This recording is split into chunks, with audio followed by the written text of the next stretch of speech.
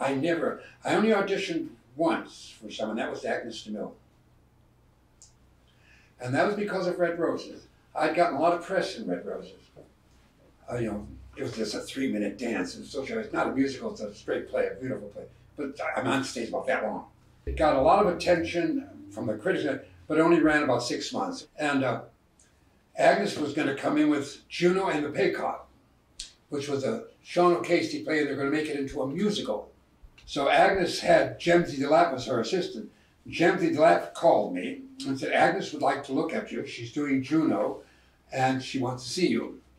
And Agnes had a play, a musical on Broadway. I think it was Goldilocks. And we had to audition on that stage of Goldilocks.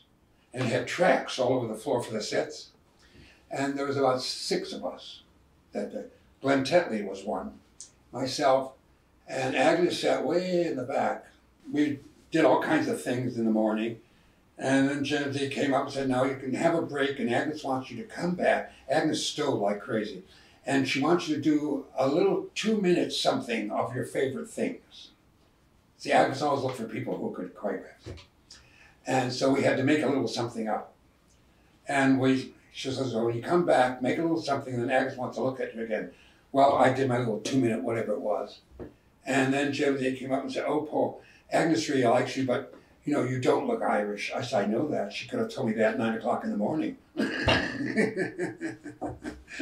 Agnes always had people who were from modern day. Sybil Shear gave her an out. In her book, Dance the Piper, she mentioned Sybil. She used to pay Sybil $2 an hour, and Sybil would improvise for her.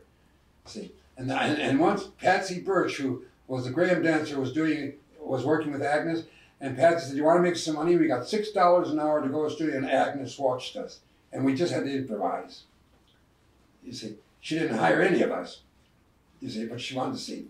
You know, Agnes, tourists, you'd say, be careful, if Agnes is in the building, shut the door.